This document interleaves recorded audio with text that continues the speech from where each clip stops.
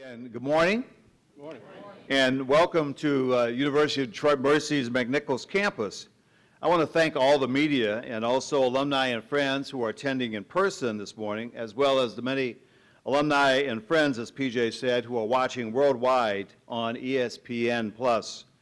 I also want to thank some of our current and former Board of Trustees members who are here, as well as those who are watching online as well today, and a special thanks to our board chair, Mike McNamara, who has spent a considerable amount of time working on this head coaching search, and also with our athletic director, Robert Vowles.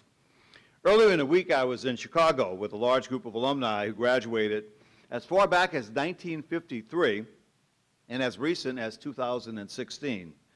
And it was a pleasure to tell them about the positive initiatives that are underway at the university, such as our 3 out of the last 4, soon to be 4, consecutive years of first-year enrollment, our high retention and graduation rates, our new tuition reset, and our vigorous drive to achieve our $100 million goal towards our campaign.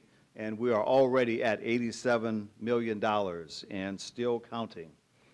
And most importantly, the landscape changing redevelopment here in our neighborhood with Live 6 Alliance, the work of our Detroit Collaborative Design Center, and also our partnerships with the City of Detroit and the Kresge Foundation and the Knight Foundations.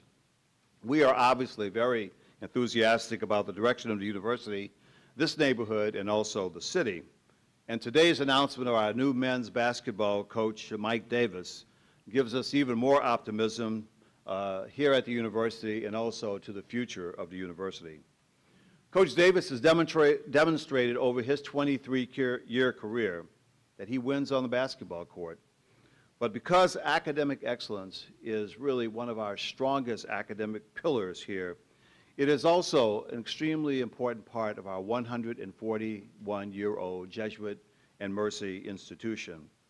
And I'm pleased that he has also shown that his players excel in the classroom.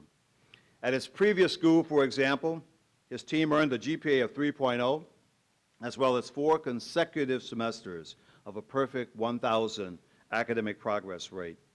And 18 out of 20 players that he had over his last 6 years graduated. That is extremely important, and I know he will bring the same type of excellence here at the university. I want to invite Robert Vowles, our Director of Athletics for the last 5 years, to the podium, but before I do that, I want to thank him and also the members of the search committee that spent a lot of hours on this particular search.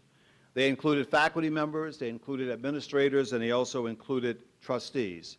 They spent thousands of hours working on the extensive search, reviewing applications of more than 100 candidates for this position, and also interviewing the finalists. And I want to thank them especially for their very diligent work.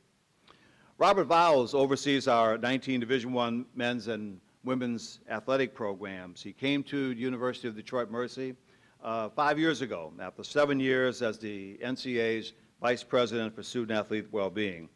He's also been the commissioner of 2 of the nation's athletic conferences, and he was also a student athlete in football at Duke University. Robert also holds a law degree from North Carolina Central University School of Law.